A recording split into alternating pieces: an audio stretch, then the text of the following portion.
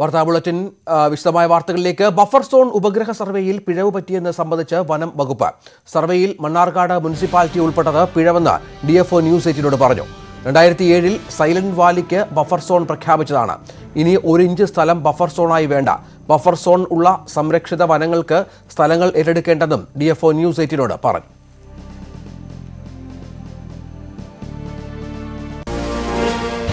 പാലക്കാടിനെ സംബന്ധിച്ചിടത്തോളം ഇപ്പോൾ ഏറ്റവും ചർച്ചയായിട്ടുള്ളത് സൈലന്റ് വാലിയുടെ ബഫർ സോണായി മണ്ണാർക്കാട് മുനിസിപ്പാലിറ്റി വന്നു എന്നുള്ളതാണ്.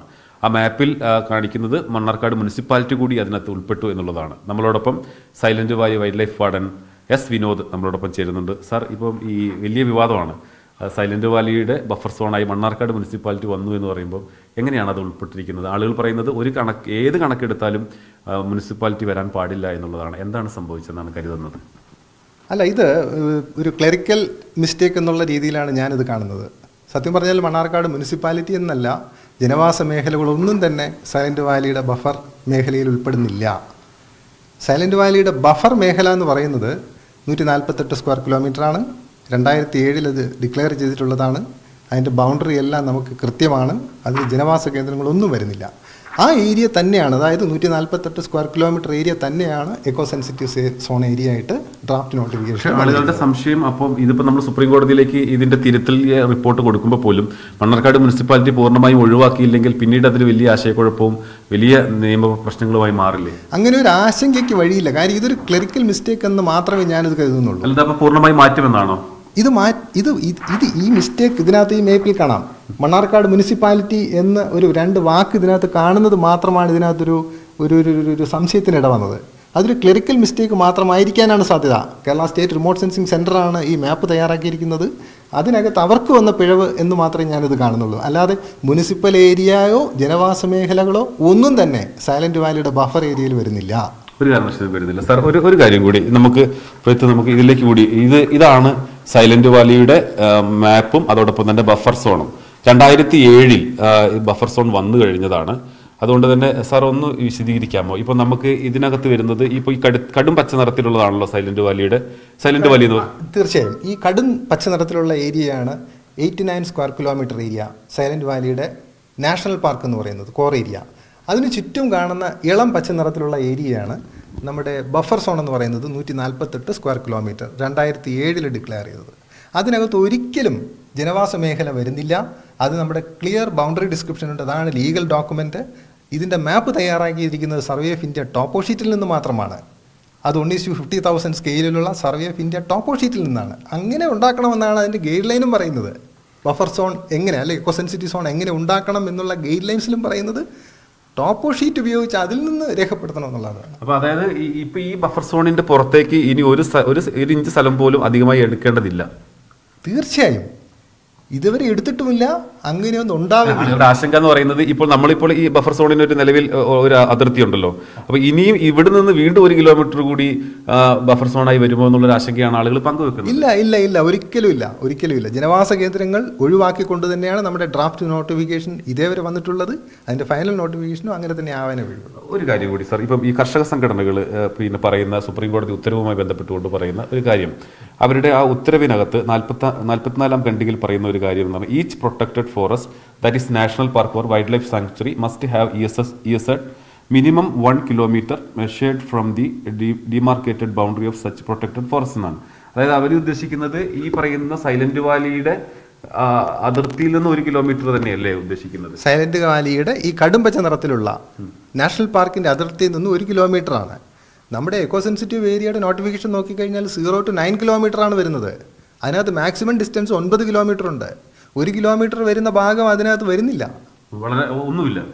വളരെ അപൂർവമായിട്ട് ചിലപ്പോൾ വന്നേക്കാം. അത് ഒന്ന് പരിശോധിക്കാം. ഒരു തരത്തിലും ജനങ്ങൾ ആശങ്കപ്പെടേണ്ട കാര്യമില്ല എന്നുള്ളത് എനിക്ക് പറയാനുള്ളൂ. അതാണ് അദ്ദേഹം പറയുന്നത്. വളരെ പ്രധാനപ്പെട്ട ഒരു വിവരമാണ് അദ്ദേഹം പങ്കുവച്ചിട്ടുള്ളത്. അതായത് നിലവിൽ സൈലന്റ് വാലിയെ സംബന്ധിച്ചിടത്തോളം ഒരു ബഫർ സോൺ ഉണ്ട്. 2007 വന്നിട്ടുള്ള ആ ബഫർ സോൺ തന്നെയായിരിക്കും, അതിന്റെ റിപ്പോർട്ട് തന്നെയായിരിക്കും സർക്കാർ അത് കണക്കിലെടുക്കുക. അതല്ലാതെ മണ്ണാർക്കാട് മുനിസിപ്പാലിറ്റിയോ അല്ലെങ്കിൽ കൂടുതൽ ഒരു പ്രദേശവും വരുന്നില്ല എന്നുള്ളതാണ് അതിന്റെ ഒരു കാരണമായി. നേരത്തെ തന്നെ 2007 ബഫർ സോൺ ഉള്ളതുകൊണ്ട് കൂടിയാണ്. എന്തായാലും നമ്മളോട് വളരെ വ്യക്തമായി തന്നെ അദ്ദേഹം അത് വിശദമാക്കിയിരിക്കുന്നു. Thank you sir. Cameraman Preet കൊങ്ങാടിനോടൊപ്പം Prasad Udumbassery, news 18. Prasad വിവരങ്ങൾ പങ്കുവെക്കുന്നു. പ്രസാദ്, ഇന്നലെ മുഖ്യമന്ത്രിയും ഈ ഉപഗ്രഹ സർവേയുമായി ബന്ധപ്പെട്ട ചില തെറ്റുകൾ, അത്തരത്തിൽ ചില പാകപ്പിഴ ഉണ്ടായി സമ്മതിച്ചിരുന്നു. ഏറ്റവും കൂടുതൽ ഉദ്യോഗസ്ഥരും അക്കാര്യത്തിൽ ഒരു വ്യക്തത വരുത്തുകയാണ്. അങ്ങനെ ആകപ്പാടെ പിഴവുകൾ പറ്റിയതിന്റെ തിക്തഫലമാണ് ജനങ്ങൾ അനുഭവിക്കുന്നതെന്നാണോ ഇപ്പോൾ ഉദ്യോഗസ്ഥർ പറയുന്നത്?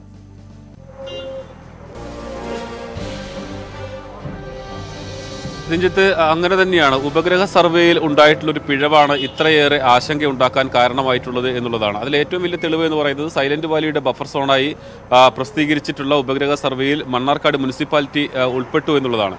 ഈ മണ്ണാർക്കാട് മുനിസിപ്പാലിറ്റി ഒരു കാരണവശാലും അത് നേരത്തെ പ്രദേശത്തുള്ള ആളുകളെല്ലാം തന്നെ നമ്മളിന്ന് കണ്ടപ്പോൾ പോലും പറഞ്ഞത് ഏത് അളവുകോൽ വെച്ച് നോക്കിയാലും 1 കിലോമീറ്ററിലധികം സൈലന്റ് വാലിയിൽ നിന്നും മണ്ണാർക്കാട്ടേക്കുണ്ട്. 10-30 കിലോമീറ്റർ ദൂരമുള്ള ഒരു സ്ഥലമാണ്. ഇനിയിപ്പോൾ ആകാശ ദൂരമാണ് എങ്കിൽ പോലും അതിൽ എവിടെ നിന്നാണ് പിടിച്ചത് എന്നുൾപ്പെടെയുള്ള കാര്യങ്ങൾ വ്യക്തമാകേണ്ടതുണ്ട്. എന്തായാലും എങ്ങനെ നോക്കിയാലും മണ്ണാർക്കാട് നഗരസഭ അതിനകത്ത് ഉൾപ്പെടില്ല എന്ന് തന്നെയാണ് എല്ലാവരും ഒരുപോലെ തന്നെ പറഞ്ഞിരുന്നത്. ഇപ്പോൾ silent വാലിയുടെ chief wild life warden കൂടി ഇക്കാര്യം അദ്ദേഹം സ്ഥിരീകരിക്കുന്നു. അത് ഇതിൽ ഒരു പിഴവാണ്, ടെക്നിക്കൽ എററാണ്, ക്ലറിക്കൽ മിസ്റ്റേക്ക് എന്നാണ് അദ്ദേഹം അതിനെ വിശേഷിപ്പിച്ചത്. അതൊരു ക്ലറിക്കൽ മിസ്റ്റേക്കാണ്. അതുമാത്രമല്ല, സൈലന്റ് വാലിക്ക് 2007 സൈലന്റ് വാലിയിൽ ബഫർ സോണായി സൈലന്റ് വാലിക്ക് ചുറ്റും ബഫർ സോൺ പ്രഖ്യാപിക്കുകയും അതിനെ അങ്ങനെ സംരക്ഷിച്ചു വരികയും ചെയ്യുന്നുണ്ട്. സൈലന്റ് വാലിയുടെ ആകെ വിസ്തൃതി എന്ന് പറയുന്നത് 89 ചതുരശ്ര കിലോമീറ്ററാണ്.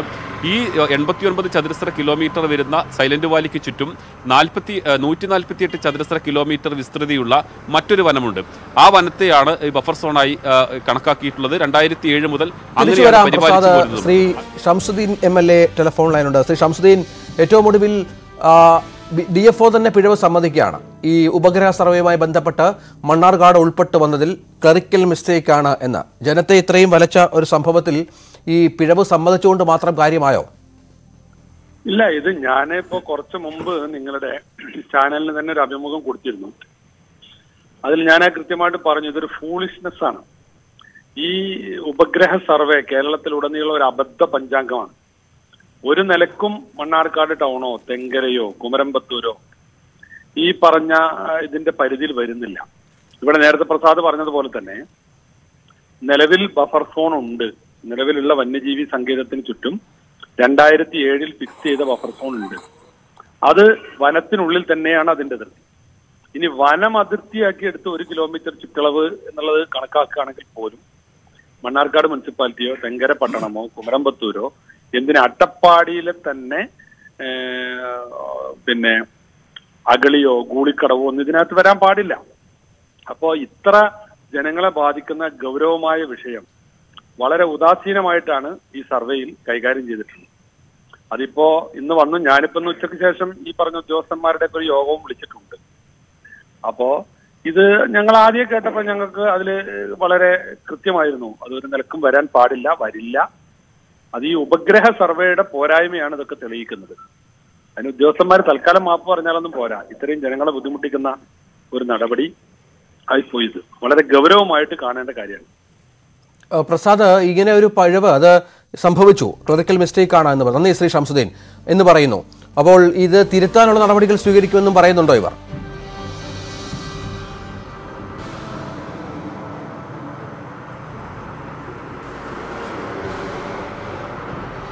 പ്രസാദ്,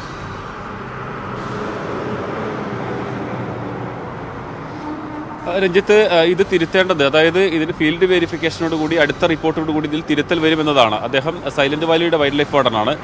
ഇത് റിപ്പോർട്ട് തയ്യാറാക്കുന്നതുമായി ബന്ധപ്പെട്ട് അദ്ദേഹത്തിന് ചുമതലകളൊന്നും തന്നെയില്ല. പക്ഷെ അദ്ദേഹം പറയുന്നത് ഇതൊരു ക്ലറിക്കൽ മിസ്റ്റേക്കാണ്, ഒരു കാരണവശാലും ഇത് വരാൻ പാടില്ല.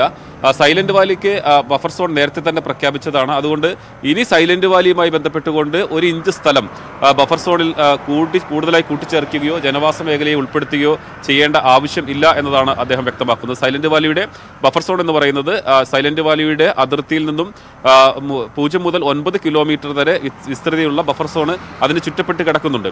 അപ്പോൾ അതിനകത്ത് വേറെ സ്ഥലങ്ങൾ കൂട്ടിച്ചേർക്കേണ്ടതില്ല എന്നതാണ് പറയുന്നത്. മറ്റൊരു കാര്യം കൂടി, നേരത്തെ രാവിലെ കർഷക സംഘടനകളെല്ലാം തന്നെ പറഞ്ഞതുപോലെ ഈ സംരക്ഷിത വനങ്ങൾക്ക് ചുറ്റും ബഫർ സോൺ ഉള്ള വനങ്ങൾക്ക് അത്തരം മേഖലകൾക്ക് ഇനി കൂടുതൽ ജനവാസ മേഖലകളിൽ നിന്നും സ്ഥലം ഏറ്റെടുക്കേണ്ടതില്ല എന്നുള്ളതാണ് ഒരു വസ്തുത. അതല്ലാത്ത മംഗളവനം, അതോടൊപ്പം തന്നെ പാലക്കാട് ചൂലന്നൂർ, മയിൽ സങ്കേതം ഉൾപ്പെടെയുള്ള സ്ഥലങ്ങൾക്ക് ബഫർ സോൺ ഇല്ല. പക്ഷേ അങ്ങനെ വരും അത്തരം പ്രദേശങ്ങളിൽ കൂടുതൽ ജനവാസ മേഖലയാണ്, നഗരമാണ്.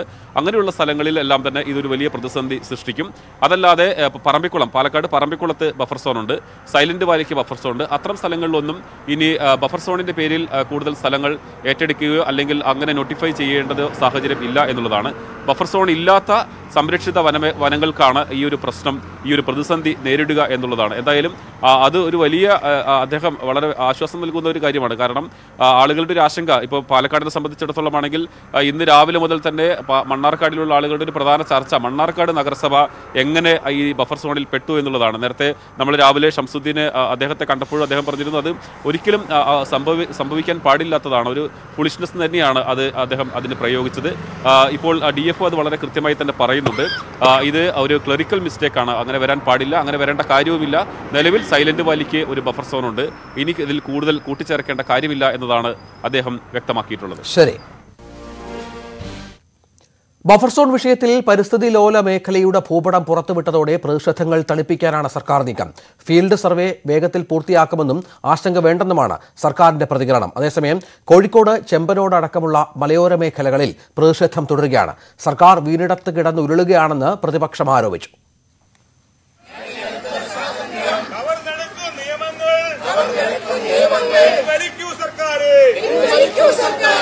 ആർക്കും ഭൂമി നഷ്ടമാവില്ലെന്ന് മുഖ്യമന്ത്രി ഉറപ്പു പറഞ്ഞിട്ടും മലയോര മേഖലയിൽ പ്രതിഷേധം കനക്കുകയാണ്. കോഴിക്കോട് ചെമ്പനോടയിൽ പള്ളി വികാരിയുടെ നേതൃത്വത്തിൽ വില്ലേജ് ഓഫീസിലേക്ക് മാർച്ച് നടത്തി. രണ്ടാമത് പ്രസിദ്ധീകരിച്ച മാപ്പ് പ്രതിഷേധം തണുപ്പിക്കാനുള്ള തന്ത്രം മാത്രമാണെന്ന് സമരക്കാർ കുറ്റപ്പെടുത്തുന്നു. ജനവാസ മേഖലകൾ അടയാളപ്പെടുത്തുന്ന ഫീൽഡ് സർവേയാണ് വേണ്ടത്. സുപ്രീം കോടതിയിൽ സീറോ ബഫർ സോൺ എന്ന നിലപാട് സ്വീകരിക്കണമെന്നും പ്രതിഷേധക്കാർ ആവശ്യപ്പെടുന്നു. ഇന്ന് കണ്ടതിനകത്ത് ഇതുണ്ട്, മാപ്പ് കണ്ടു. പക്ഷെ മാപ്പിനകത്ത് പള്ളികളോ അമ്പലങ്ങളോ സ്കൂളുകളോ വീടുകളോ ഒന്നും അടയാളപ്പെടുത്തിയതല്ല ഞങ്ങൾക്ക് അത് ബഫർ സോണിലാണോ പുറത്താണോ എന്ന് പറയുവാൻ കഴിയുകയുള്ളൂ. അതുകൊണ്ടാണ് ഞങ്ങൾ പറഞ്ഞത് അതവരെ വീണ്ടും ഇതെല്ലാം അടയാളപ്പെടുത്തി വിടുകയാണെങ്കിൽ നന്നായിരുന്നു. എന്നാൽ സർക്കാരിന് ആശയക്കുഴപ്പമില്ലെന്നാണ് മന്ത്രിമാരുടെ പ്രതികരണം. ഇതിനകത്ത് ഇത്രയേറെ കൺഫ്യൂഷൻ ഉണ്ടാകേണ്ട പ്രശ്നമില്ല. ഇത് സംബന്ധിച്ച് വളരെ കൃത്യമായി സർക്കാരിന്റെ അഭിപ്രായം ഇന്നലെ ബഹുമാനപ്പെട്ട മുഖ്യമന്ത്രി പറഞ്ഞിട്ടുണ്ട്. ബഹുമാനപ്പെട്ട മുഖ്യമന്ത്രി ഇന്നലെ ബഫർ സോണുമായി ബന്ധപ്പെട്ട കേരളത്തിലെ ഗവൺമെന്റിന്റെ അഭിപ്രായവും ഇടതുപക്ഷ ജനാധിപത്യ മുന്നണിയുടെ നേതാവ് കൂടിയാണ് അദ്ദേഹം എന്നുള്ളതുകൊണ്ട് രാഷ്ട്രീയമായി അക്കാര്യത്തിൽ പറയാനുള്ളത് ഉൾപ്പെടെയുള്ള കാര്യങ്ങൾ ഇന്നലെ വ്യക്തമാക്കിയിട്ടുണ്ട്. അതിനേക്കാൾ കൂടുതൽ ഞങ്ങൾ മന്ത്രിമാർക്കൊന്നും വിശദീകരിക്കാനില്ല. നമ്മളിത് വാർഡ് തലത്തിൽ പ്രസിദ്ധീകരിക്കുകയാണ്.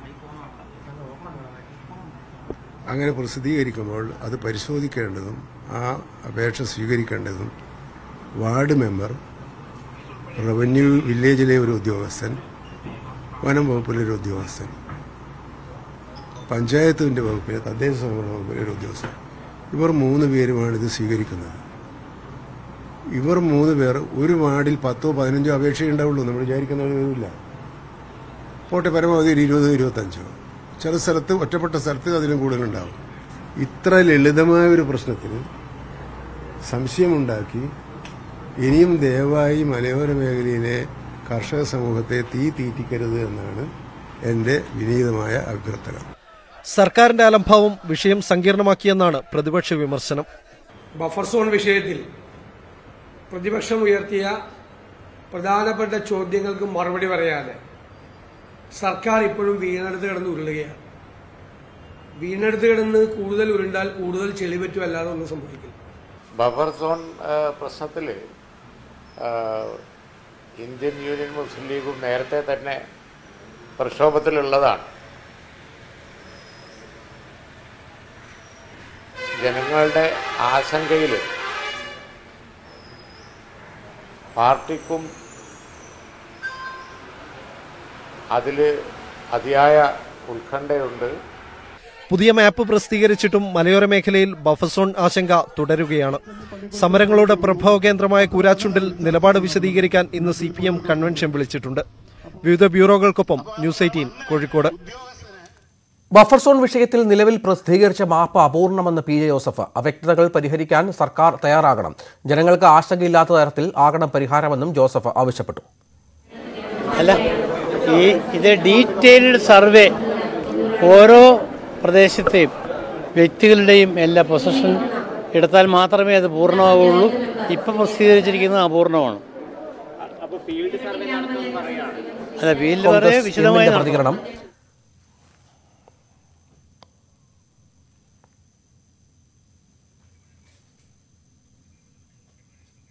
ജോസ് കെ മാണിയുടെ പ്രതികരണത്തിലേക്ക്.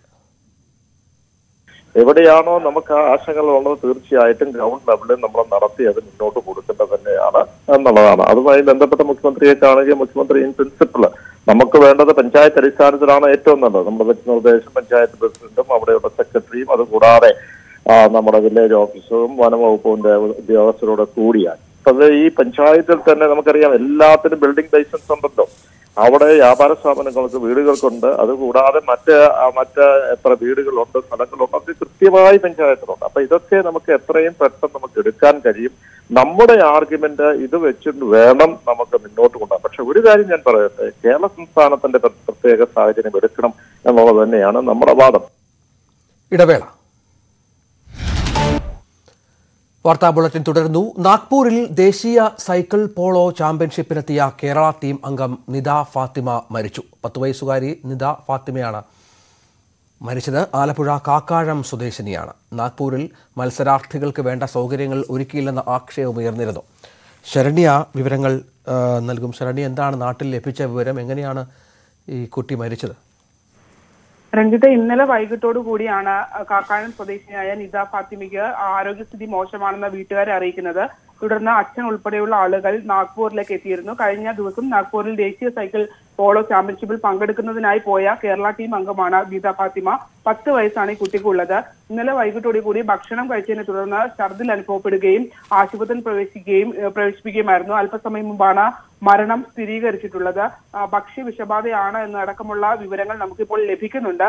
മാത്രമല്ല, ഈ ഗുരുതരമായ ആരോപണം ഈ സൈക്കിൾ പോളോ ടീമിന് അവിടെ സൗകര്യം ഒരുക്കിയിരുന്നുള്ള അടക്കമുള്ള ഗുരുതരമായ ആരോപണങ്ങൾ ഉന്നയിക്കുന്നുണ്ട്. അതായത് ഈ കുട്ടികൾ കോടതി വിധി മുഖാന്തരമാണ് മത്സരിക്കാനായി നാഗ്പൂരിൽ എത്തിയത്.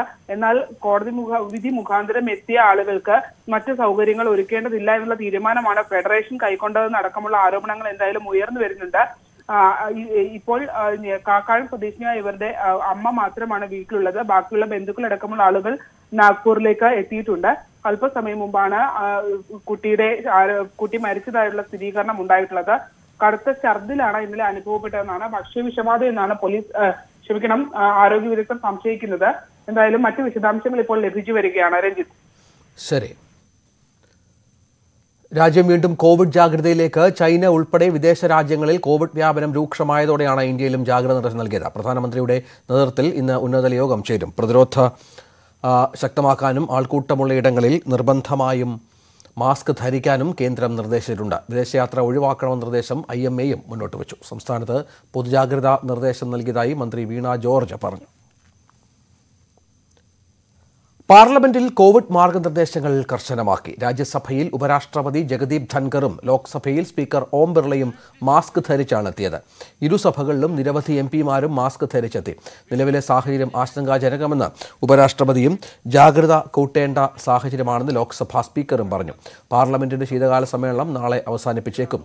ഈ മാസം 29 വരെ നിശ്ചയ സമ്മേളനം ഒരാഴ്ച നേരത്തെ അവസാനിപ്പിക്കാൻ ലോക്സഭാ സ്പീക്കർ ഓം ബിർളയുടെ അധ്യക്ഷതയിൽ ചേർന്ന കാര്യോപദേശക സമിതി യോഗം ശുപാർശ ചെയ്തു. ദർശന പുണ്യം തേടി.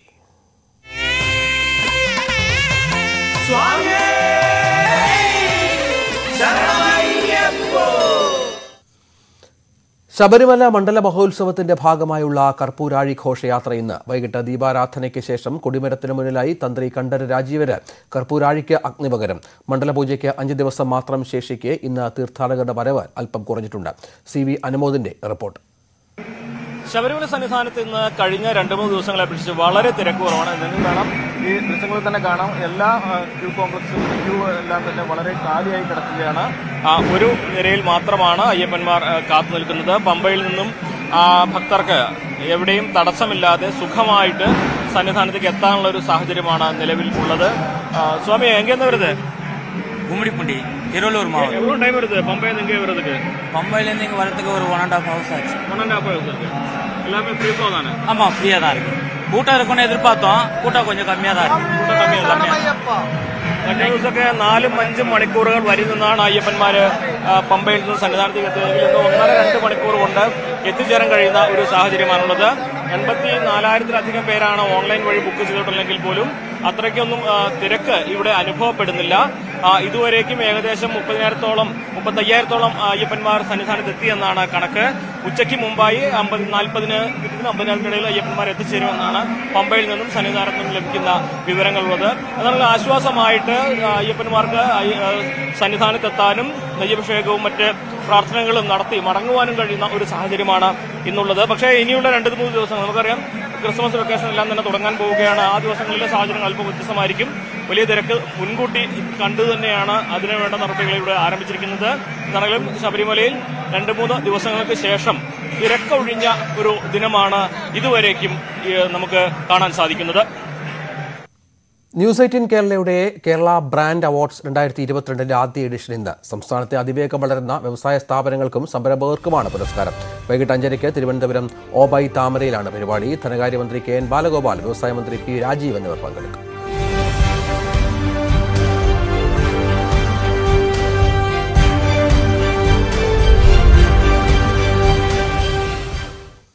രാജ്യത്ത് ആദ്യമായി ക്യാഷ് ആൻഡ് ക്യാരി ബിസിനസ് അവതരിപ്പിച്ച മെട്രോ AG കമ്പനി ഏറ്റെടുത്ത റിലയൻസ് റീറ്റെയിൽ വെഞ്ചുവേഴ്സ് ലിമിറ്റഡ് 2,850 കോടി രൂപയ്ക്ക് മെട്രോയുടെ മുഴുവൻ ഓഹരികളും റിലയൻസ് റീറ്റെയിൽ സ്വന്തമാക്കി. 2003 ഇന്ത്യയിലെത്തിയ മെട്രോ 7,000 കോടി രൂപയുടെ ബിസിനസ്സാണ് ഈ വർഷം നടത്തിയത്. 21 നഗരങ്ങളിൽ പ്രവർത്തിക്കുന്ന കമ്പനിക്ക് 30 ലക്ഷത്തിലേറെ ഉപഭോക്താക്കൾ ഉണ്ട്. ലോക ശൌചാലയ ദിനത്തോടനുബന്ധിച്ച് നെറ്റ്വർക്ക് 18-ഉം റക്കിറ്റും സംയുക്തമായി 8 മണിക്കൂർ നേരത്തെ ടെലിത്തോൺ സംഘടിപ്പിച്ചു. മികച്ച ശുചിത്വത്തിന് മിഷൻ സ്വച്ഛത ഓർ പാനി എന്നതാണ് ക്യാമ്പയിന്റെ ആപ്തവാക്യം. ക്യാമ്പയിനിൽ മുതിർന്ന സർക്കാർ പ്രതിനിധികൾ, ചലച്ചിത്ര താരങ്ങൾ, ശുചിത്വ പ്രവർത്തകർ തുടങ്ങിയവർ പങ്കെടുത്തു. ടെലിത്തോണിൽ പങ്കെടുത്തവരുടെ വാക്കുകൾ കേൾക്കാം. ഇതോടെ ന്യൂസ് 18 ന്യൂസ് അപ്ഡേറ്റ്സ് പൂർണ്ണമാകും.